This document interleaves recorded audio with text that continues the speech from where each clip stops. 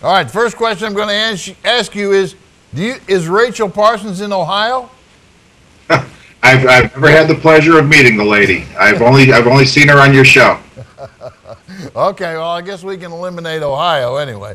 So listen, tell me about Zach Fisher, that young man who unfortunately was, I think sent home. Right.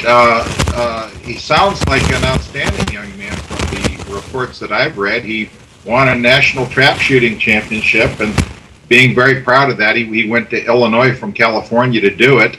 And being very proud of that, he had a shirt from the event. As you know, a lot of these events pass out commemorative T-shirts and things like that. And he wore it to school, and it had the name of the facility on it.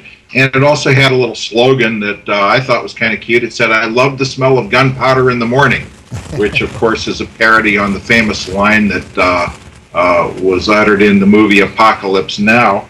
And a teacher took offense to this and told him it was inappropriate.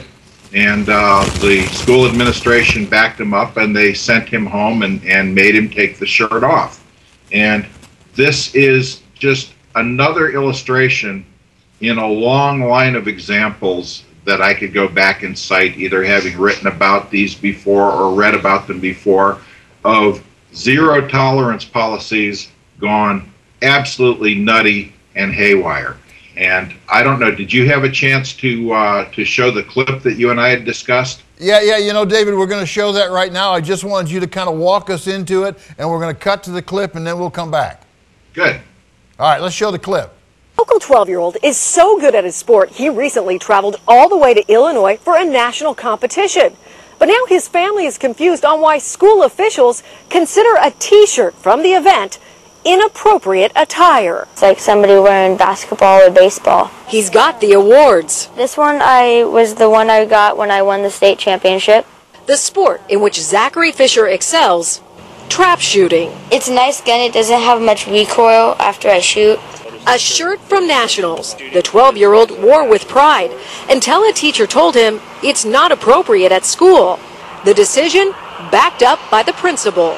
Up here in the corner, it has a gun. This is not really a true gun. This is a silhouette of a gun. This is a drawing. But is it all about the image? It says, "I love the smell of gunpowder in the morning." The phrase strikingly similar to a famous line from the movie Apocalypse Now. "I love the smell of napalm in the morning." Zachary's father and coach confused over what exactly school officials find offensive. I did not hear what the policy was. Nobody would take the time to tell me what it was. The principal chose to leave school without returning our phone call, but the parents we talked to agreed that this was not a shirt that should be worn on campus. But I don't think it's appropriate. Well, I think it sends the wrong message. No one at the school said anything when the 7th grader wore other shirts for the sport, including this one, with a much more defined image of a shotgun, leaving the 12-year-old wondering if he can wear other shirts showing guns. Why can't he wear one that shows his accomplishments? It's to go out, have fun, and shoot clay targets. It's not shooting real people. Zachary was not threatened with a suspension, and he says he doesn't know if he's going to try to wear the shirt again. He says he's just very disappointed that he's been told that he can't. Yeah, you know, David, before we start on this, I just have to say that this is obviously generated. I'll bet it's not generated from the principal. I will bet you, and we don't know, we're going to look into it. Perhaps you have the answer. But I bet this is generated from a teacher in the hallway somewhere, or perhaps in one of his classes, who is very left, very anti-gun, and she has brought this to the attention of the principal, and the principal, I'm going to give him the benefit of the doubt. The guy wasn't going to dismiss the child for it, just sent him home to change the shirt. Now, I'm not giving him an excuse, okay? I'm not trying to cover up for the guy. I think what he did was probably wrong, but he probably caught right in the middle someplace between some radical left-wing teacher and having to make a decision. Is it right? No, it is not right. Take it from there.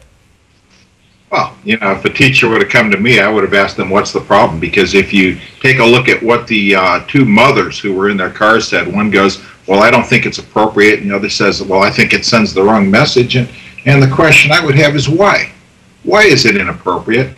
And why does it send the wrong message? Why the conflation with those of us who are gun rights and gun aficionados and sportsmen and hunters and shooters and rights activists with the worst aspect, the violent? We're the people who control ourselves, and we're being conflated with the people who are unable to exercise rights responsibly.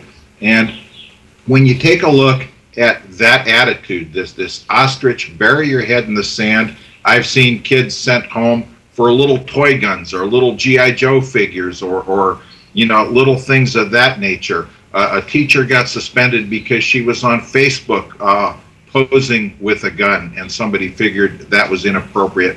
And there is just an entire way of thinking that is so different from what made America great. And by that I mean the pioneer spirit and the freedom fighter spirit, and what was supposed to be the national character, instead of hiding from guns and thinking that the safest thing for children is not to talk about it and ignore it and hope it goes away.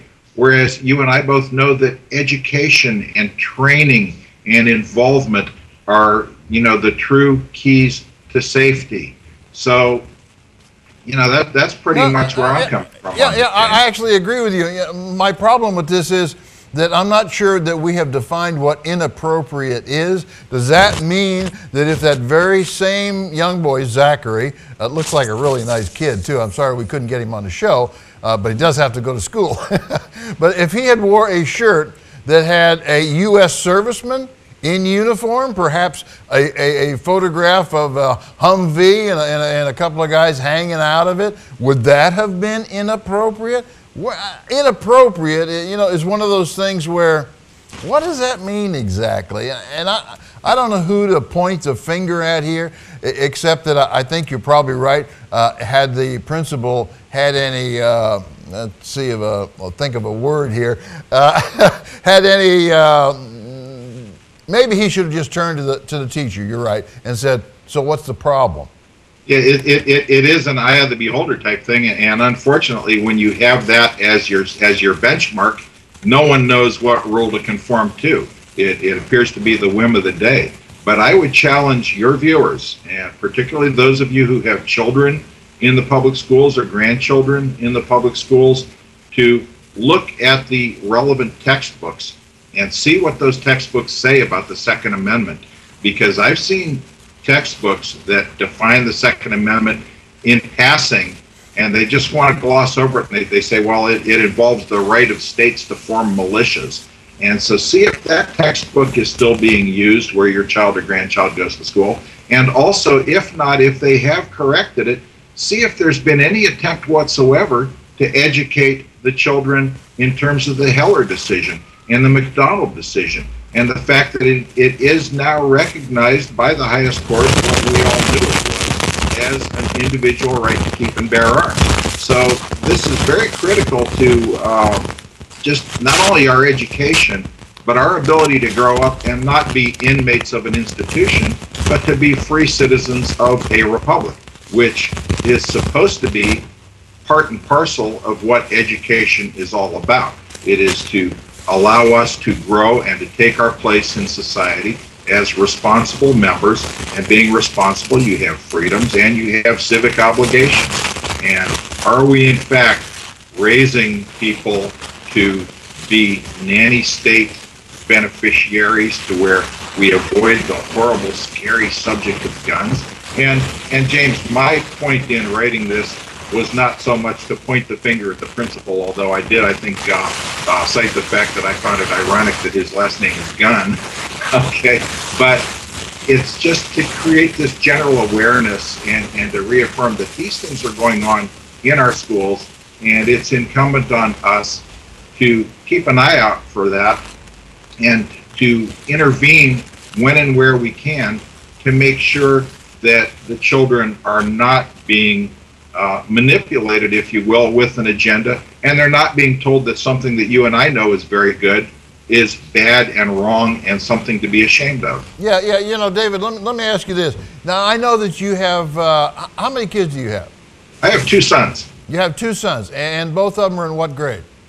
My youngest son is a junior in high school, and my oldest son is a sophomore in college. Okay, well then you would know the answer to the question I'm about to ask you. Is there a dress code?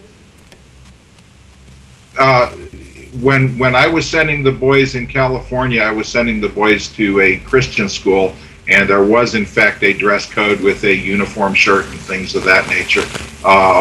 At the high school where my son is going to now, there is no dress code.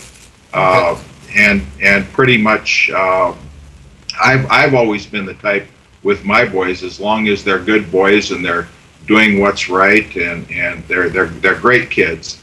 I haven't been really down on them in terms of how they dress, you know, how they wear their hair. I draw the line at cats and piercings. That I figure is an adult decision.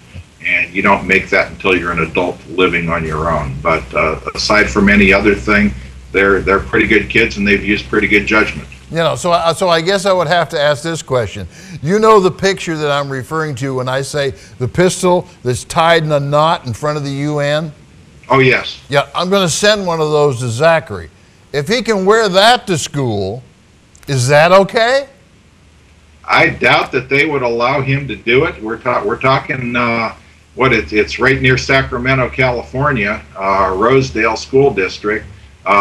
You might want to try. I'd try to get his father on the phone and talk to him. I think if you could wrangle it, those people would be excellent guests to have on your program. Yeah, and we're gonna try to do that, David. We actually are. And Zachary, if you happen to be watching the show, or your dad's watching the show, which I hope you are, get a hold of us. We'd love to have you come on here, your side of the story. And I am going to send you that UN shirt just to see whether or not what the school does. Well, I'll send it to your father. I'll let him make the decision. And what I wonder, James, is, you know, would at a school that's sufficiently hoplophobic, would you be able to wear an American Trigger Sports Network shirt? Hey, that's a better... Okay. Or would that give them the heebie-jeebies? Yeah. Well, hey, I like that idea better. Maybe I'll send him that one instead. Anyway, if we can get a hold of him, I will definitely have him on, and we'll carry this on a little further. Terrific. All right. Thank you, David. We'll see you again next week. James, see you. Thank you. Okay.